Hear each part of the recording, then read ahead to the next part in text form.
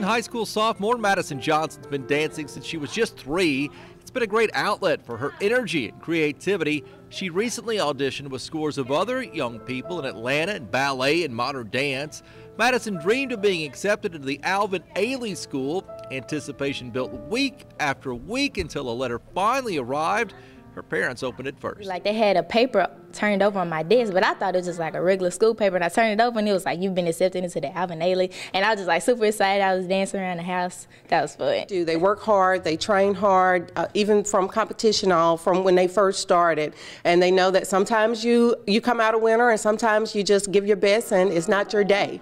Madison has practiced for 9 years at DanceWorks Studio in Clinton. Her local instructor could not be more proud.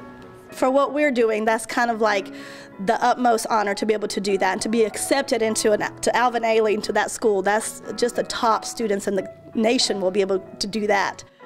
For 6 weeks over the summer, Madison will study in the heart of New York City's theater district, getting intense training from some of the best dancers in the world.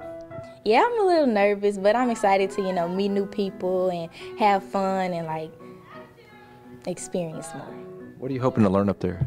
I hope to learn, get better in my technique-wise, and like just become more professional, Her proud parents plan to accompany Madison to New York, but they can't stay the whole time.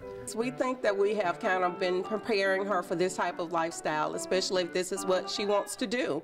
So it's been kind of conditioning and prepping and, as they say, train a child in the way. And for Madison, that way will take her to New York City. I can make it there, I can make it, anywhere.